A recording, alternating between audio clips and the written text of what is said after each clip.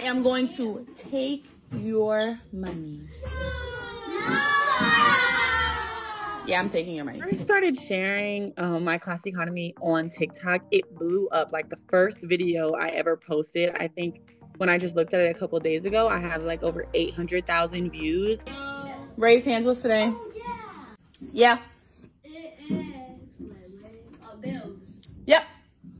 What bill do you have to pay today? Huh? Light bill? A water bill? No, not a learning bill. You're not paying tuition. Yes. You have to pay me rent. I saw that there were holes in the sense of like, they didn't know what change was. They didn't know what receipts were. They didn't know to save because rewards, you know, next week or the next week, like things cost more and what saving was their budgeting. So once I saw that, that's when I started adding things. $5. Yes, you do. How much money you got in your hand right there? You have a 15, a 10, and a 10. So you're going to give me the 10? No.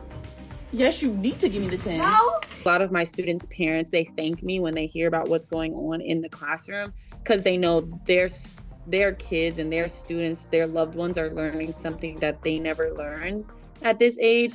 So they're like, oh, like I'm excited to see, you know, if my child or my grandson or my granddaughter or niece, nephew can now change, you know, the lineage of their families.